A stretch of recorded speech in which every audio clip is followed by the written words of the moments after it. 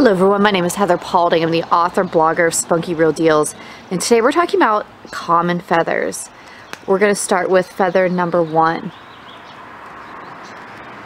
This feather right here, let's see if I can get it to focus up a little bit more, has like a little stripe in the center.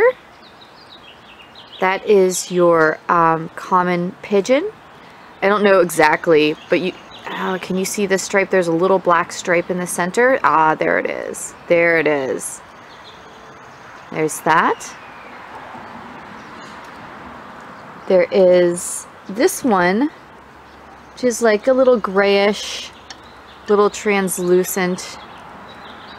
This is your robin. Can you see? Having trouble getting this one to come into focus. Aha.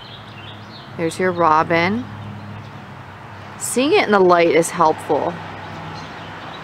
There's no real reflection off of it. It's just kind of like a grayish feather. Ooh, the birds are making noises for me today. Oh, this one. This one is a little bit translucent as well. This one I believe is a mourning dove. It's a grayish dove. Your dove feathers are definitely going to be more translucent. And my favorite is the one I just found recently. We have, I don't know if you can hear that. Probably can't even see them. They're robins just fighting over there. And then, so I thought this was a starling feather at first, but it's actually an American crow feather. Let me back this up. Aha.